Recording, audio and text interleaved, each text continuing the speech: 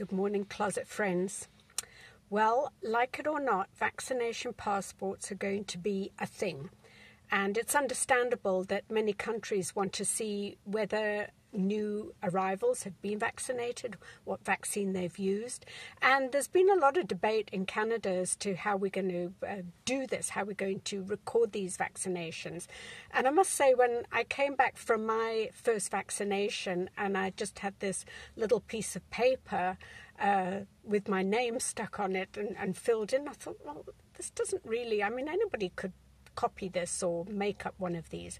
Well, now the idea is that they're going to use the ArriveCan app, which I think is a great idea. I put one on my phone in great anticipation of doing lots of traveling, and of course I didn't. But I do have it there on my phone, and I think it's a very good idea because lots of countries are going to want proof of vaccination before you enter. It's just going to be the way we live. I know some people don't like the idea of it, and they say it's, it's human rights and civil rights and all the rest of it. But the fact of the matter is, if you're going into another country, those people want to know that they're protected. And this has been the worst pandemic now, as we know, for 100 years.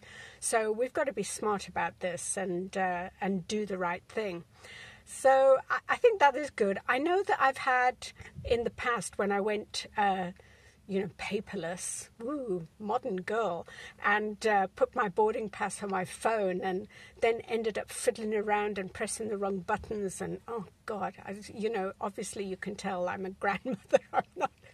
I'm not 20-something anymore, but I think I'll be able to figure it out and get my ArriveCan app with all of the information that it needs because, damn it, I just want to get out and go and travel somewhere. People keep saying to me, where are you going? I don't know. I actually don't care. I just want to go somewhere.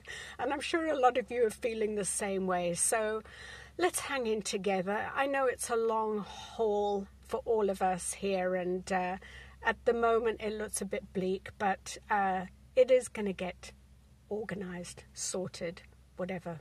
We'll get there. Okay, so hang in, keep your spirits up, and stay tuned. Cheers.